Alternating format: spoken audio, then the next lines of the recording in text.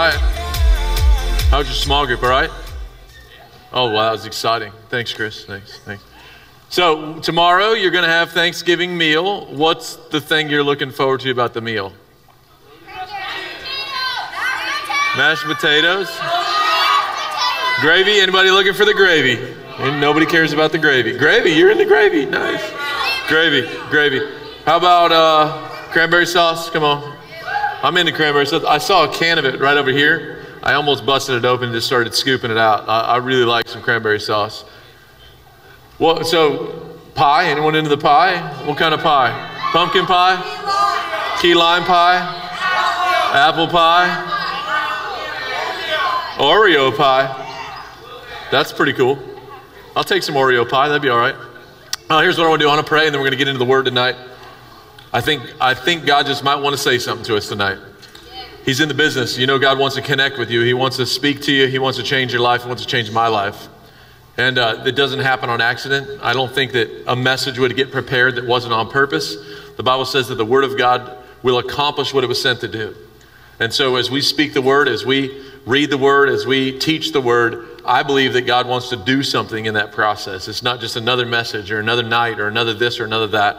But every moment that we read Scripture, we speak Scripture, we teach Scripture, God's wanting to teach us and show us something. So I want to open my heart and say, God, teach me, show me something tonight, that I would be different because of it. Will you pray with me?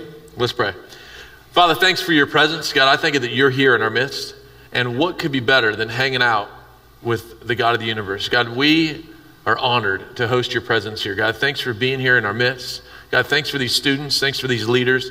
God, what you want to say, we say, do it, Lord. Say what you want to say. Do what you want to do.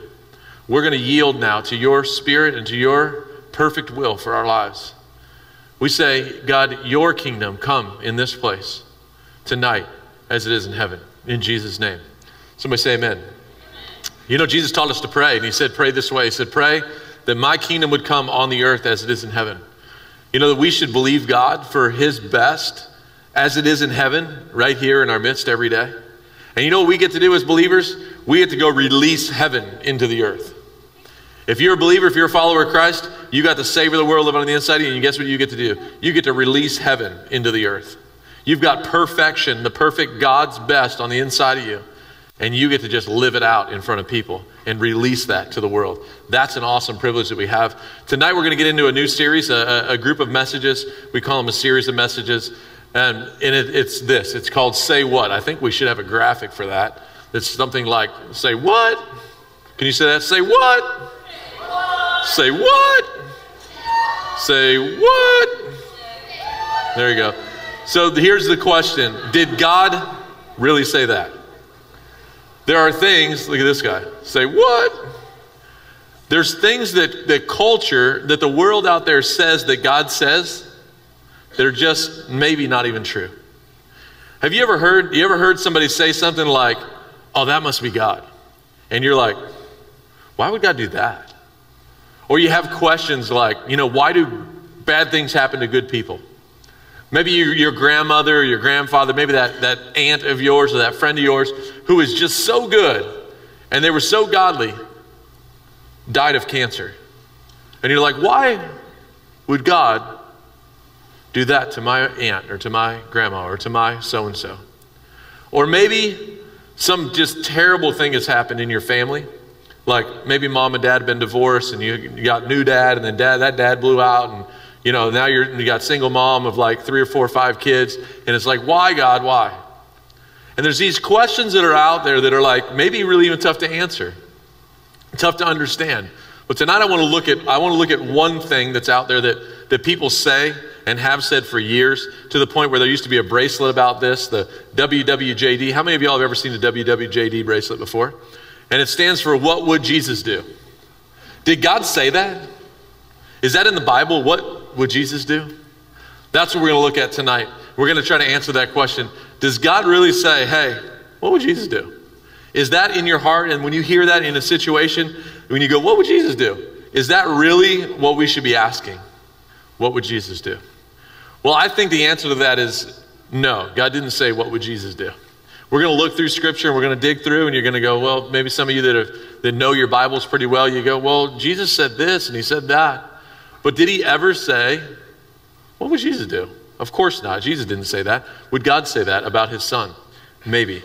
You know, I think sometimes we get into circumstances, and if you ever have to ask that question, what would Jesus do?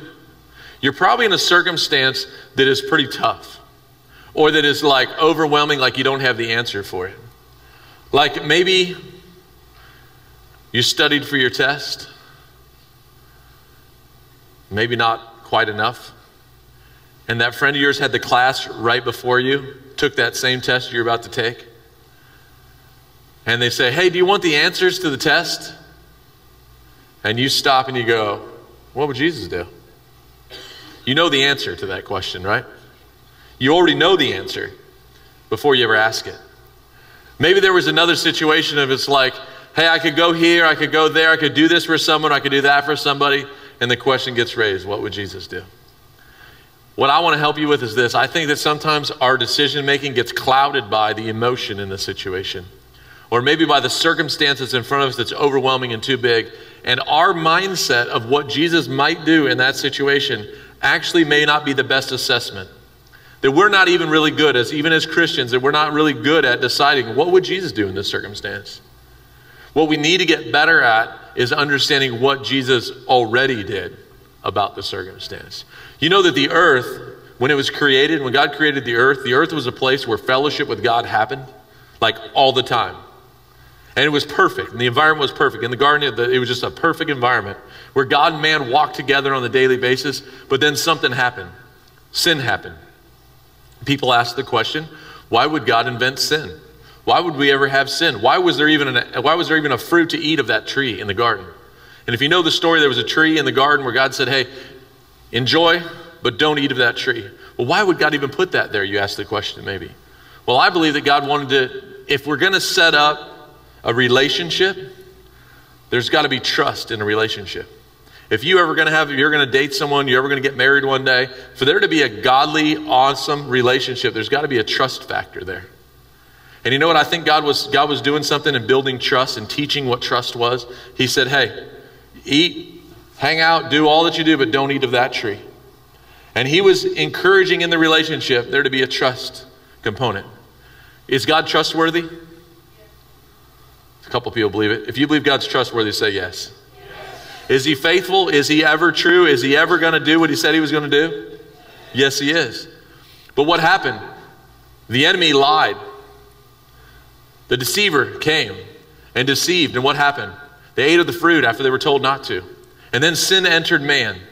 And suddenly sin entered the earth. And there became problems in the earth where suddenly for a long time there was no fellowship between God and man. There had to be somebody, a prophet or someone who had to come tell somebody what God was saying. There was no longer communion and relationship with God that way. There was a separation until God sent Jesus into the earth. But Jesus restored the fellowship, right? We as Christians have a relationship with Jesus so that we can have fellowship and relationship with God again. What does that have to do with what Jesus would do? Well, you know what the good news is this, is that we can look back and see what Jesus did. Before Jesus, they had to live a life and go, I don't know, I can't hear from God. They didn't have the ability to hear from God unless God spoke to a man who then went and delivered it through a prophet. But we get to do life with Jesus. We get to actually not have to go, hey, what would Jesus do? We can know what Jesus would do because of what he already did do. Now, what did Jesus do? Well, there's a verse in the Bible that says Jesus went about doing good and healing all that were oppressed of the devil. That's what he did. He did good and healed. So we get into a circumstance. What would Jesus do? Guess what Jesus would do? He would do good. What's good? Well, that definition in our culture today, what's good is like this. One day good could be this, and the next day good could be this, and the next day good could be this. But by biblical terms, there's a definition for what good is. Good is seek first the kingdom of God and his righteousness, and then what? All these things will be added unto you. That's what good is. Good is to seek God. Good is to have a relationship with God Almighty and trust his best. That's what good is. Instead of good being, well, in this circumstance, good and good and good. No, we know what good is. Good is what's God's best. That's what's good. And we can live that out. And we don't have to be clouded by emotion and circumstance and chaos and confusion that the earth has in it still. We get to walk through it and we get to navigate through going, hey, this is what Jesus' best is. This is what Jesus did. You know what, Jesus, I want to tell you a story. There's a story in John chapter 5. And there was a bunch of like lame people, not lame like dumb, but like lame like broken, like couldn't walk lame. Maybe some blind people and some people who really had a lot of issues. And they used to hang around in this one area. And it was like, they call it the pool of, I can't even say the word, but it's like Bethsaida. There's like a pool of Bethesda. That's what it is, the pool of Bethesda. And they were around, and one day Jesus came into that area, and there's a guy there who had been lame for 38 years. He had just laid on a mat for 38 years. Can you imagine that existence where you're just laying on a mat? That's the best you could do, just lay around all day. Some of you are like, man, that's pretty cool. I'd do that all day. Anybody want to just lay around for 38 years? Just lay on a couch or something, sofa mat? Maybe an air mattress. I mean, come on, kick back. By the way, I slept. How many of y'all went on the TNT camping trip? Come on. Yeah, campers. Come on, campers. I had me an air mattress. It lasted about 4 hours, then it was flat. That was pretty awesome. 38 years on a mattress. Jesus walks up and he goes, what would you like me to do for you? The dude's lame. What would you like me to do for you? I'd like to be healed. And the deal was that when there was a ripple in the water, the first person who could get to the water to touch the ripple in the water would be healed. That's how it worked.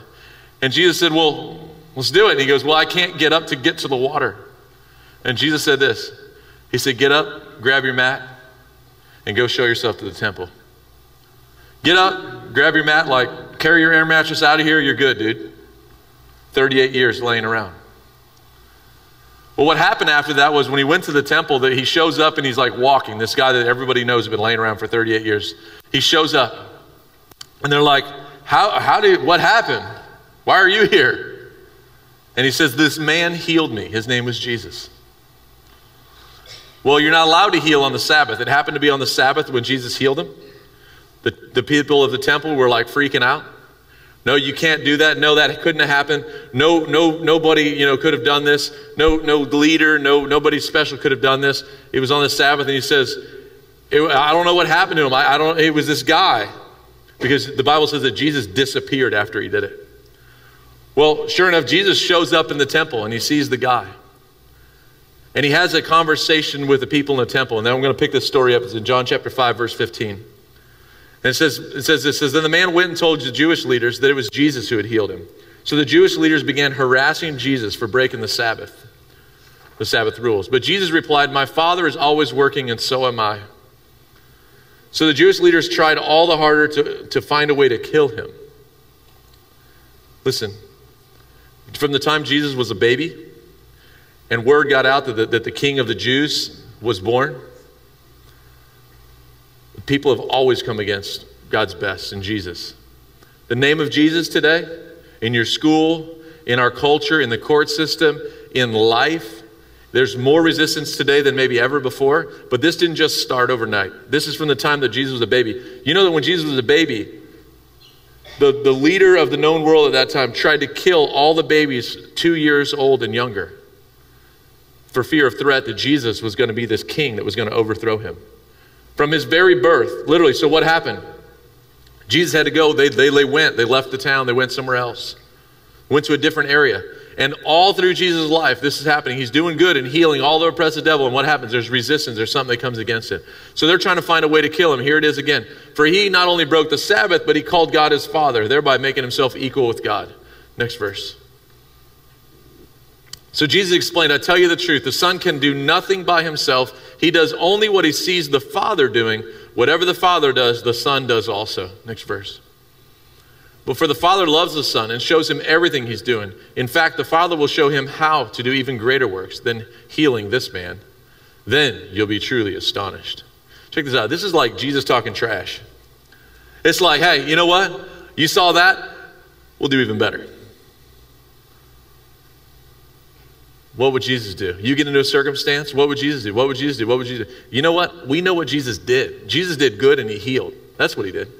So if we're in a circumstance, we don't have to ask what Jesus would do. We know what he did. You know what Jesus did? Jesus was connected to his Father. And based on what his Father did, that's what he did. Jesus had relationship. So the question is if Jesus did what he saw the Father do, should we be doing what we saw Jesus do? Yes, we should. We shouldn't have to ask the question. We don't need to ask the question. You know what? I believe this. in this passage of scripture, we can actually get some secret sauce. Anybody like secret sauce? Like y'all gonna have turkey tomorrow. Some people like they baste their turkey different, or they do different thing with a secret sauce. They do something special when they're making a pie. They don't always share all their stuff because they're secret about it. But you know what? I believe there's a secret to how to do life so that you don't have to crumble under pressure. You know what Jesus did when he was under pressure? What did he do? He did what he saw his Father do. He was in connection with God Almighty and just did what was right every time. You want to figure out what to do under pressure? Just do what's right. You know what it says in Matthew 6:33? Seek first the kingdom of God and his righteousness, and what? What's he say to do first? He says, seek God first.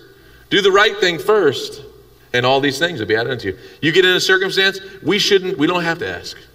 We just do what's right. Is that hard to do, though? Is it hard to do what's right every time? Come on, young people, it's hard to do what's right every time. It's hard for me to do what's right every time. I don't make the best decision every time.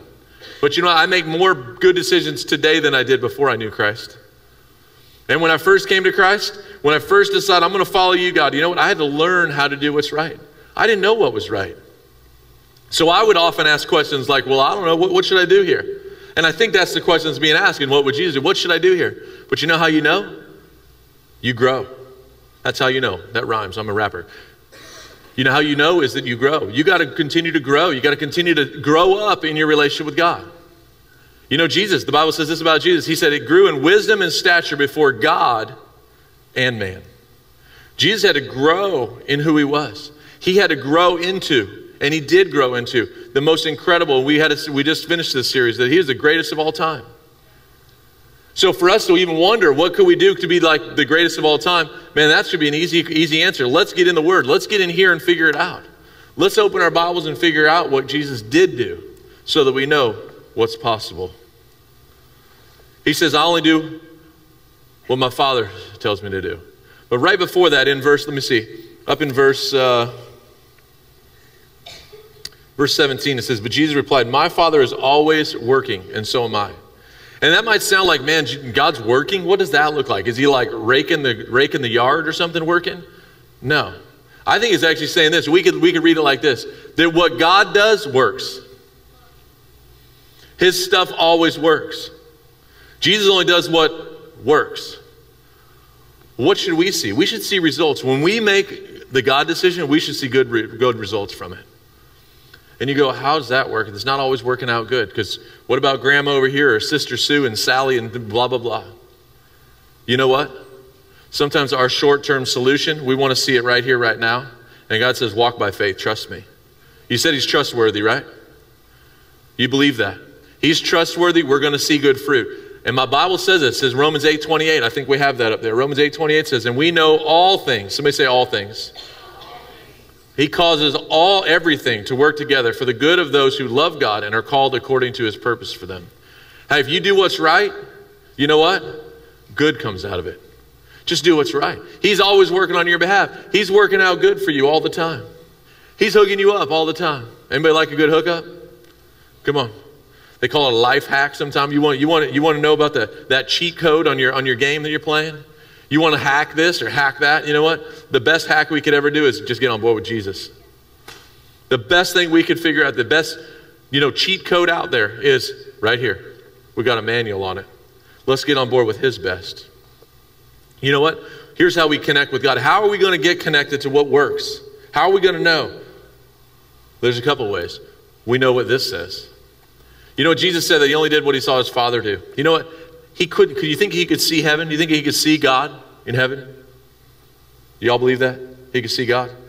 I don't really believe that he walked through life kind of looking up in the air, hoping God was up there to show him something. I think he knew God's character. What he understood about who his Father was, he could do what his Father did. You know what I can do? I can do what my father's name is Ray. I know Ray, my father, my earthly father, well. If somebody said to me, well, Ray's doing da-da-da-da-da, I would either believe it or not believe it based on my experience with him. I've done life with my father. I lived at home for 24 years or something, 23 years. I know what traits, what characteristics my dad has. I could even talk like my dad right now if I wanted to. I could grumble like my dad grumbles. I could do dumb stuff like my dad has done some dumb stuff over the years. But I know his character well, so I can make decisions like he makes them. I can see things the way he sees them because I've walked with him and done life with him. You know what? You can do what Jesus would do because you could do life with him. You understand what's possible because of having done life with him. You know what doesn't work though? Is going, well, I saw my grandma do that and she's a believer, so I must just do it like that. You know what? Grandma might not be doing it all God's best all the time. There's plenty of Christians, sadly, there's plenty of believers that are just not going, hey, let's be hungry for this and continue to grow. If you're going to know what God's best is, you got to be growing. Now, that doesn't mean don't follow us because we're Christians, don't follow us. I'm saying follow us, let's go. But if your grandma or your aunt, your uncle, your dad, your mom, your somebody is not growing in their relationship with God, guess what? Let's find somebody to follow that's growing. I talked to you about this last week.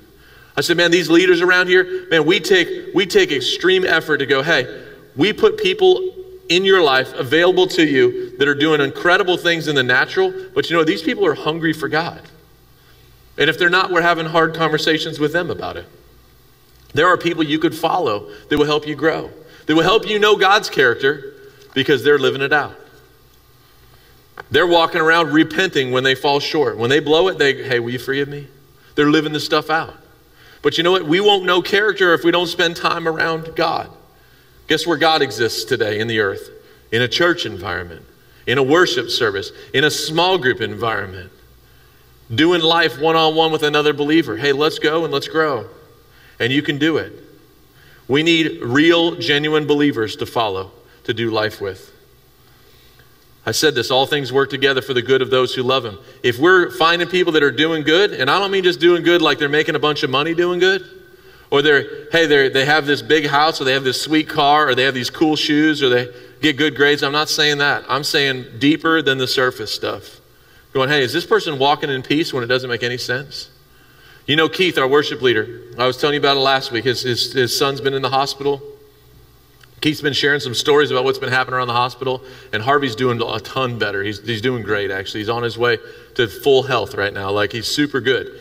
But in the process of being in the hospital for a couple weeks, Keith and Carly have been doing life side by side with doctors and nurses and people that are always seeing people in tough environments, tough situations. And Keith sent me a text last night, actually. Maybe I could read it to you. I don't have my phone. But the story went like this, that a doctor was actually saying goodbye because the doctor was going to be off for a few days, and he got to know Keith and Carly pretty well. And he was saying, listen, I deal with people who are freaking out all the time. Their kids are sick, they're not doing well, and parents are just blowing it. Like, they're just angry and freaking out. But you guys have such peace. You guys, in the midst of all this, you guys have stuck together and just continued to believe for what's possible. This guy's not even a believer. This guy's not a believer. He said, hey, there's something different. And I just want to say, man, I am proud of you guys. That's a doctor in an ICU, like where babies and children are broken and hurting all the time. Another situation where Keith got to say to one of the doctors, listen, I know that you've been designed for this. Do you understand the incredible anointing on your life? He's talking to a doctor in an ICU going, hey, there's an anointing on your life to do this. Man, you're doing a great job. Thanks for what you're doing. That's different. That's not what average Joe does. And what I mean by prospering, and I mean by people that are going for it and doing well, I'm saying get behind some people that are going for it, that aren't doing what everyone else is doing, but they're actually truthfully going, hey, my whole life is for you, Jesus, let's go. And that's not even all that weird. It's not all that crazy. There's a bunch of people around this church that are going for it with God. Many of these leaders right here want what's best for you. Could you imagine 38 years, I'm telling you, this guy's laying on a mat for 38 years on just a mat, broken life, and then his life gets totally restored. You think he might want to follow Jesus after that? Yeah. So what would Jesus do? He walks around and he sees people that are hurting and broke. You know what he'd do? He would do good and heal. You have the ability to do good and heal. When the question's asked, what should you do? Just do good and lay your hands on the sick and they will recover. Why is it not working? I do that. I'm going for it. You know what? Maybe you got to continue to grow. What I'm saying is don't give up. If you're doing good right now, you're not seeing good fruit, man, keep going. Don't stop now. Keep going. This is a marathon. It's not a sprint. It's not, the race is not from here to there. The race is an entire lifetime. We're going for it. And you know what? The best is yet to come. God's got a future that's full of hope, Scripture says. He's got good stuff in store for you right out there. Keep going. Don't stop now. But there's issues, Pastor Brian, my family, you don't understand. My mom this, my dad that, alcoholics, da da da da da da. You know what? Keep going. Keep your head up and let's go. And there's people here that want to see you do it. You go, what should I do, Pastor Brian? You know what I'm going to say? What do you think we should do? Let's go. Let's look at the Word. Let's see what Jesus did when it got hectic, when it got crazy. You know what he did? He followed his Father. He knew his Father's character. Let's know his character well. Let's make decisions based on his character and not on somebody else's experience over here. Let's experience life with Jesus. You can live life with Jesus. That's pretty awesome.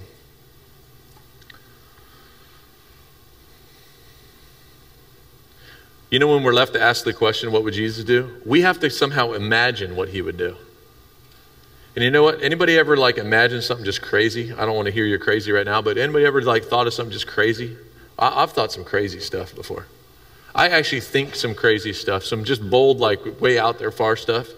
And you know what? Sometimes I get my mind around, maybe Jesus would have done this or done that, or maybe he would, but you know what? I can always come back to what he did do. You don't have to live in wonder. You can know. Somebody say, I can know. One more time, I can know.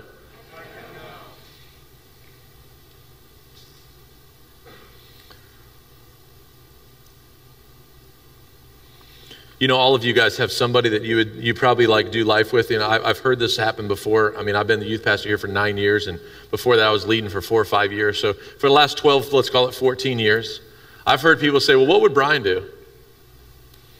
I'm far from Jesus. Like, I don't make the best decisions all the time. You guys all have a somebody that you would say, what would they do? In this circumstance, you're going through life, and you might have this thought, I want to do what they would do. You know what? You don't have to just do what they would do or what I would do. Or you might even say, you know what, Miss Emily would do this. Or Caitlin would do this. Or Allison might do this. Or Keith would do this. Or Garrett would do it like this. Or Jason would do it like that. You know what? The truth is, none of that matters what I would do or how they would do it. Now, I could help you and I could guide you, but the truth is, let's do what Jesus did do. Not what he might do or we can imagine he do. Let's do what he did do. And what he did do was the most successful life ever lived. That's what he did do. He lived a life that was the greatest ever. We can't watch grandma and grandpa and expect to just figure it out how to be a Christian. We're going to have to get in here and study it out. You know what the Bible says about the Word of God, what it talks about in here? What it says in the Word here is that the Word of God will divide even your bone from your marrow. It will divide even your thoughts and intents of your heart. If we get in here and we study this out, we can find out stuff that's on the innermost part of our being that nobody else knows about us. And it'll show us what to do about those things. When you lay in bed at night and you're freaking out about whatever you're freaking out about, you know what? This thing has answers for you. You don't have to wonder, what's the answer to this or to that? I want to show you a verse in 1 John chapter 1. 1 John chapter 1 is talking about the Word, verse 1 through 4. This is all about the Word. All about this Word, the Bible, the Word of God. It says this, what was from the beginning, what we have heard, what we have seen with our own eyes, what we have looked at and touched with our hands concerning the Word of life. And the life was manifested, which means Jesus was manifested. He was the Word. That's what the Bible calls him, was the Word. It says, and we have seen and testified and proclaimed to you the eternal life, which was with the Father and was manifested, was shown to you. Next verse, verse 3. Verse 3 says, what we have seen and heard we proclaim to you also, so that you too may have fellowship with us. And indeed our fellowship is with the Father and with his Son, Jesus Christ. These things we write so that our joy may be made complete. Our joy may be complete if we will walk with Jesus. Not wonder, but actually do life with Jesus. The best way to do life with Jesus is to get this on the inside of you. It's great to have the Spirit of God living on the inside of you. But you know what? The Word is concrete. This is not changing. It's forever settled. The Word is the Word. And the Spirit of God on the inside of you is going to light this thing up. It's not just another book to read. It's not just another story to read. When we talk about a guy who was lame for 38 years, he really was lame for 38 years, and God raised him up off a mat. It's a true story. And I don't know what your issue might be. This guy was paralyzed. He was lame for 38 years. It was an issue in his life. We all have issues. You know, God wants to get into the innermost part of our issues and get them right. You could read stories, this will come alive, but not if you never pick it up. It is the most power-packed, most potential, strongest, most ridiculous thing in the earth is this guy right here, because this releases power through you. Sitting on a shelf, it's another book with a ton of power. More than any dynamite or more than anything. But when it gets on the inside of you, now you've got power because it's getting on the inside of you. And we don't have to wonder what Jesus might do. We can do all that he says we can do.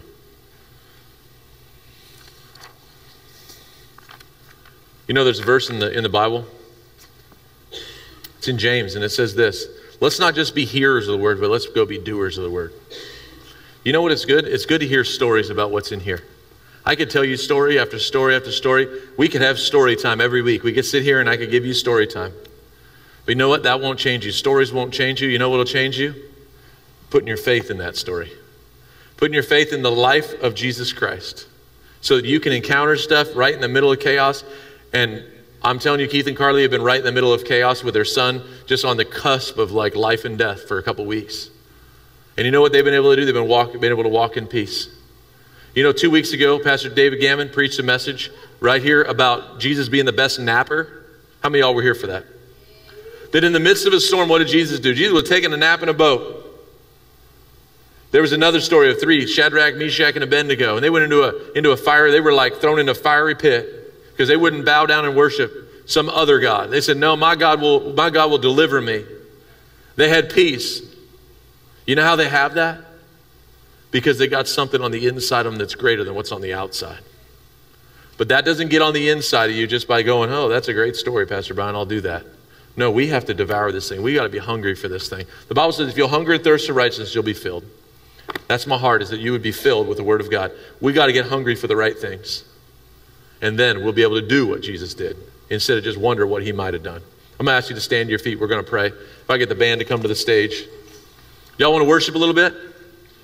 Yeah. Come on.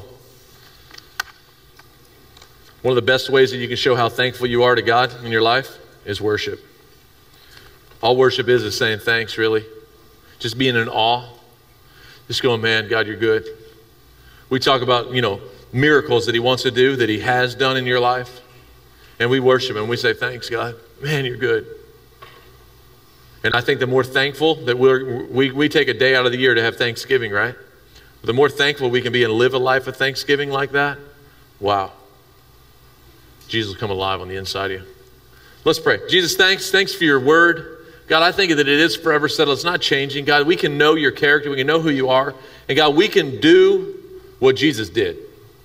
We don't have to wonder. We don't have to think, man, what might he do? God, I thank you that you have shown us. You've written it down for us. God, we could study it out. We can read it. We can spend time in it. And God, I think that your spirit that lives on the inside of us as believers will awaken, will make the word of God come alive. God, I think that your word is true and that you say that when it goes out, it'll accomplish what it was sent to do. God, I think if your word accomplishing what it was sent to do, to stir up a hunger tonight, to know your character well. God, we want to be hungry to know you well. Help us to do that, God. As we worship you tonight, we want to give you all the place in our hearts and our lives to be first. God, be first in this place. You're worth it. You're the highest of the highs, the King of the kings. And we say, be honored, be magnified, be made big here. In Jesus' name. Somebody say amen. Amen. Let's worship Jesus.